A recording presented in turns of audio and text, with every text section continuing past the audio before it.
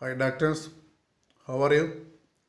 Today we are going to discuss some interesting case presentation from endocrinology.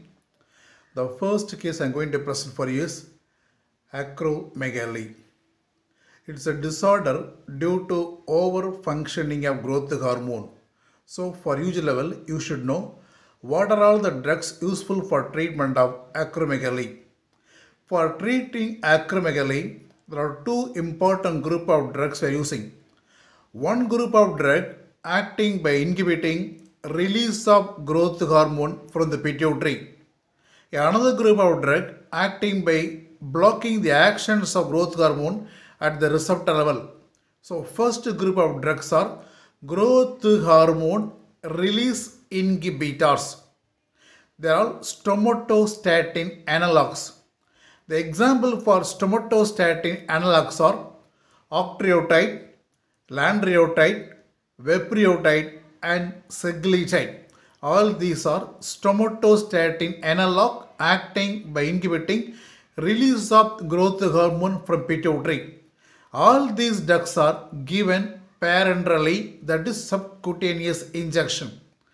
There's one more group of drug acting by inhibiting release of growth hormone, that is called D2 analog, dopaminergic analog like bromocriptine, cabergoline.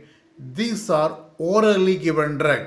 So the very important MC question, which are the orally given drug useful for treatment of acromegaly? Think of D2 analog like bromocriptine and cabergoline. There's another one more group of drug useful for treatment of acromegaly. They're called growth hormone receptor blocker. The example for growth hormone receptor blocker is pegvisomant. Pegvisomant. It is given injection subcutaneous route. That means a take-home message.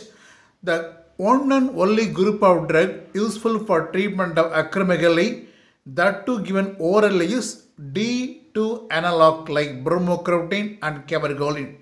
In this I want to discuss some extra points also. The extra points are, look at this. It's an image where you look at the face. So it's called moon-like face and buffalo hump, and look at the abdomen. Central obesity and stretch marks are there. It's a classical problem of Cushing syndrome. There are so many drugs useful for treatment of Cushing syndrome, but my question is, name one stomatostatin analog useful for treating Cushing syndrome. Think of a newer drug called periotide. So remember, periotide, a stomatostatin analog approved for treatment of Cushing syndrome.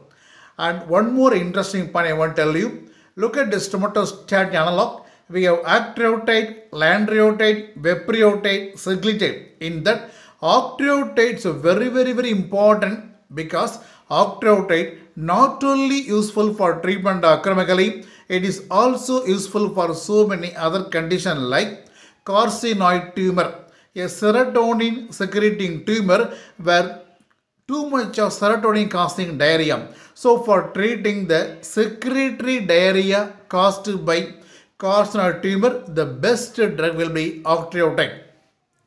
Octreotide also useful to control wasting disorder in a case of HIV patient. And very important, octreotide is the drug of choice for controlling bleeding from varices. Esophageal varices, one of the dangerous complication of portal hypertension, where the patient going to have hematopoiesis. So to control the blood vomiting, to control the bleeding from varices, the drug of choice is octreotide. And finally, the adverse effects of octreotide includes gallbladder stone formation, gallstone, and vitamin B12 deficiency resulting in megaloblastic anemia. That finishes my first case presentation. Here we discussed drugs useful for treatment of acromegaly and extra points about octreotide and new information. Periotide, a stomatostatin analog useful for treatment of Cushing syndrome. That finishes first case.